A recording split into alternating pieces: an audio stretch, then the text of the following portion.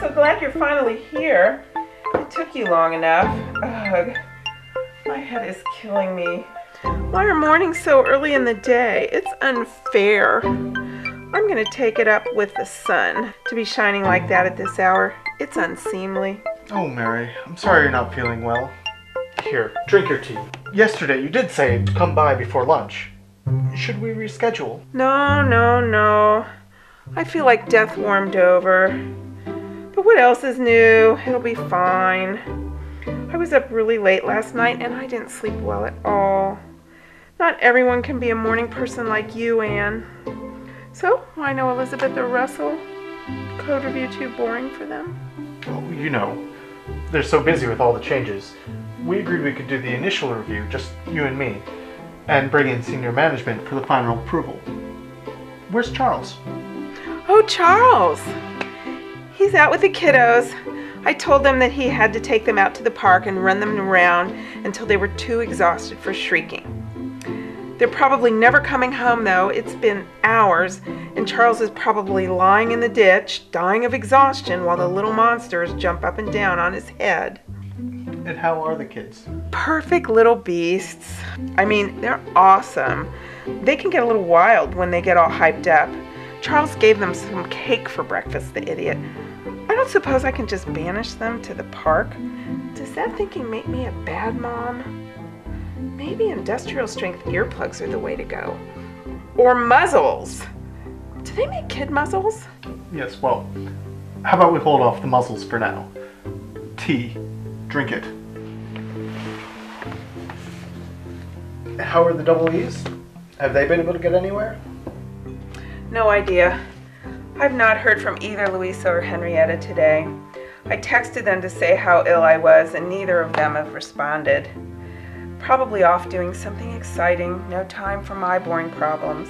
I'm sure you'll hear from them soon. Like I care. They talk a mile a minute, never letting you get a word in edgewise, or else they're always on their phones. Oh, Anne, I'm just so very unwell. Why didn't we meet last week instead? My dear Mary, do I have to pull up your email? You said you were perfectly fine and in no hurry for me. Besides, I really have been so busy and have had so much to do that I could not possibly have left lunch earlier. What can you possibly have to do? A great many things, thanks. Someone had to back up the servers and meet with the movers and the old landlord. I had to disposition all the equipment people left behind, figuring out what to sell off and what to send on to Bath. And I had to coordinate all your Uppercross work, setting up our new virtual workplace workflow procedures. And on top of that, I have my own deliverables to sort out. It's no use having control circuits if there's no hardware to control. Oh, well. But you never asked me one word about the party at the Pool's house yesterday. You went? I assumed you would have stayed home, seeing as how you're so ill. Oh, yes, I went. I was fine yesterday. Nothing at all the matter with me till this morning. It would have been strange if I had not gone. Oh, good. I'm very glad you're well enough, and I hope you had a pleasant party. Mary, drink up. Ugh, but it's herbal. Be clear and live forever. Drink.